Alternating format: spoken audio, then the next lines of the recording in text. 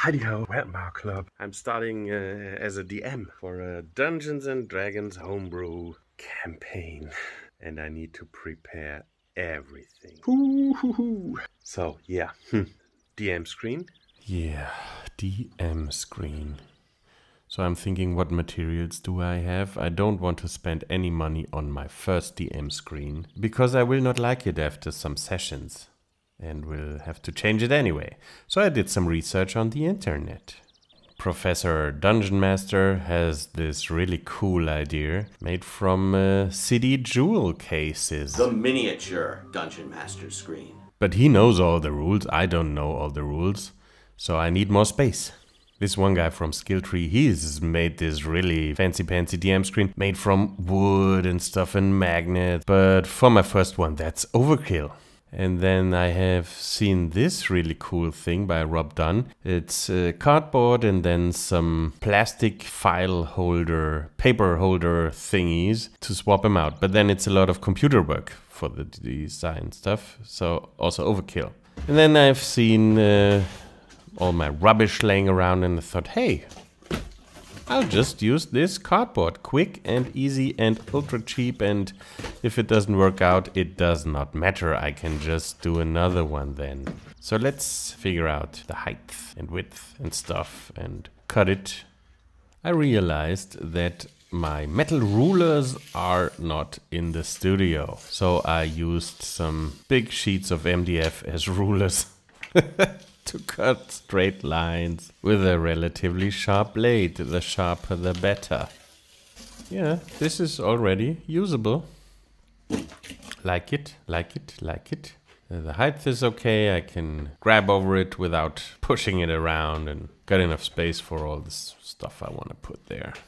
I want to tape small printed out pieces of paper there. The tape will rip off the cardboard, so I'll put on a coat of paint there. I got this bucket of white lacquer. It's not acrylic paint, it's lacquer. It makes this smooth surface, and I can put tape on and off, and it does not rip apart the paper pieces. Yeah, quick and dirty. In the meantime, I made some measuring sticks for my players with maximum speed walking range. I stole some cool looking paper tape from my kids. Bloop, bloop, bloop, bloop, bloop, bloop. Here is a piece of paper with the basic player info on it and enough space to write a little bit more while gaming. Rearranged everything already. For now, I think that is enough, but I will change it over time, and then maybe if I know what I want to have, I will make a nicer one. Maybe not from this lousy cardboard, but for now it's totally fine. I got an idea. Let's make inspiration points, coins.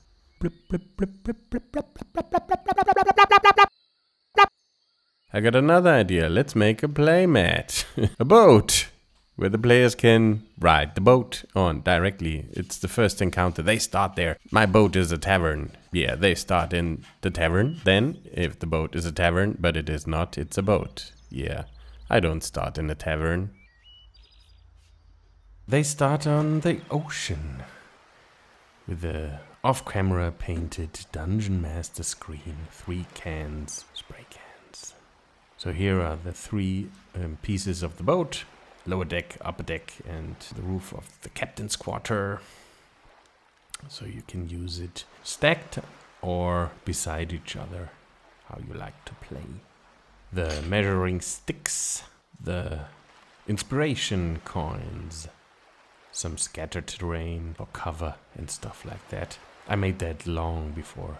The captain, Rosan, the first mate, and 2 bad guys, officers, quartermaster, and yeah, another one, 2 officers, some civilians, and of course our heroes.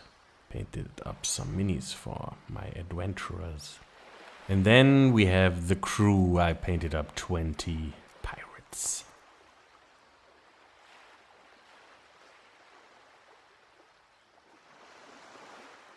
I bought a folder, a binder, and wrote down some basic info. Mostly monster stats and stuff like that. So yeah, first session was a success. It was really fun.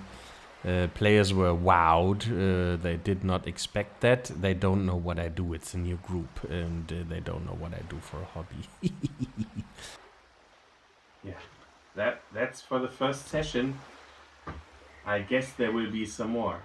See ya!